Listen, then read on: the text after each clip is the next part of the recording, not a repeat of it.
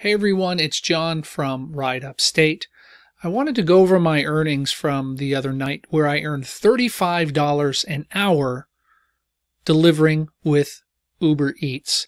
Let's take a look at those numbers. Okay, so as you can see here, these are my deliveries for September 9th, 2020. This was just an order that I did while I was running an errand.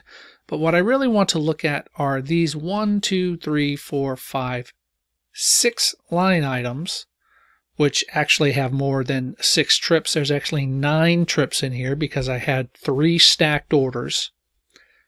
Let's take a look at each of these trips and I'll talk a little bit about them. So with this first trip, this was the first order that I got for the night.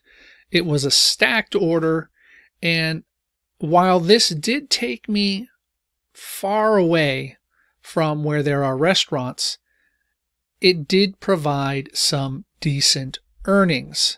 Again, this was a stacked order. You can see the 2 separate orders, and I earned about $1.60 or so per trip, per mile on this over about 46 minutes.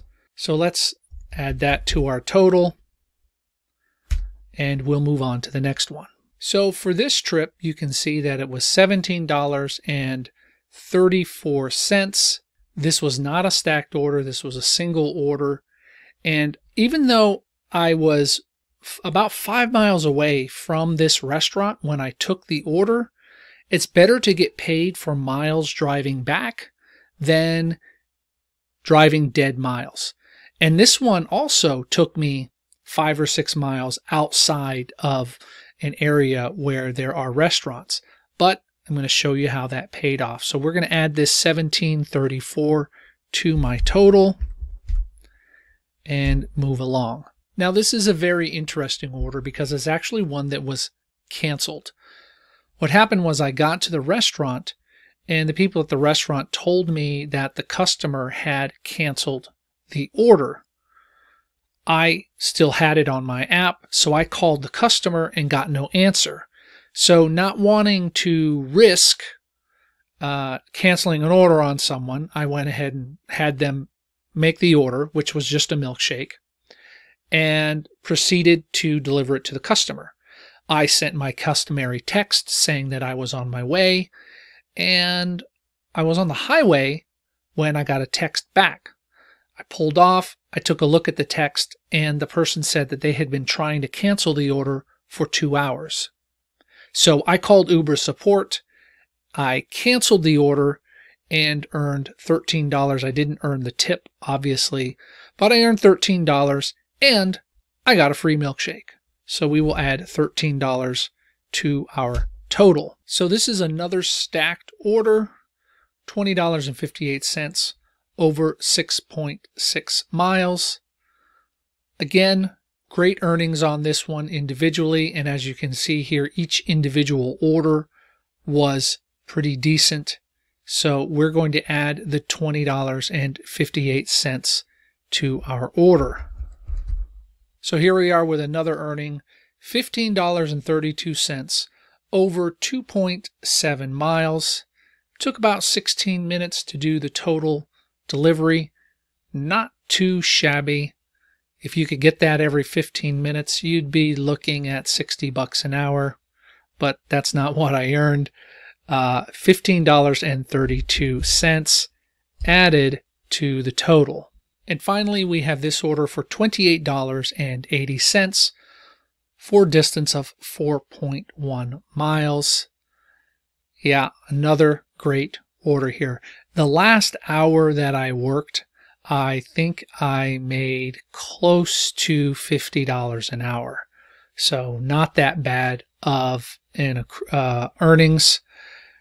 Here are the 2 individual orders, one for $19.77, the other for $16.36.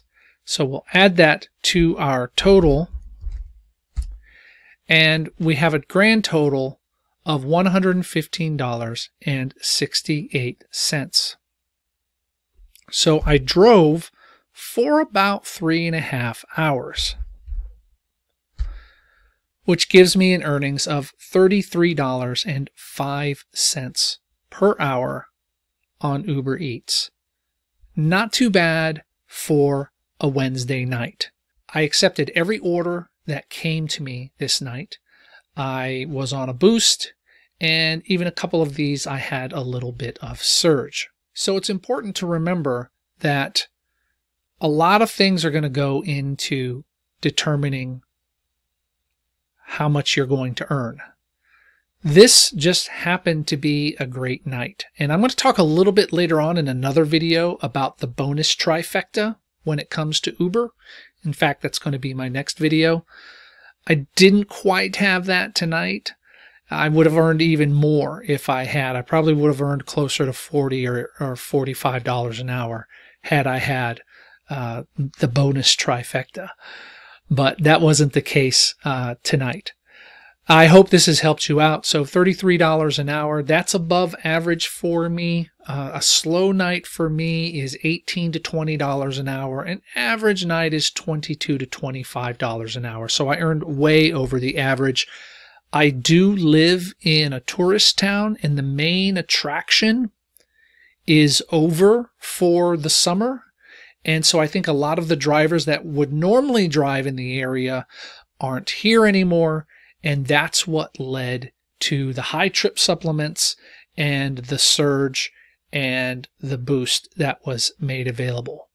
Again, I hope this helps. If you want to see more videos like this, please consider subscribing. And of course, like this video if this is something you want to see more of.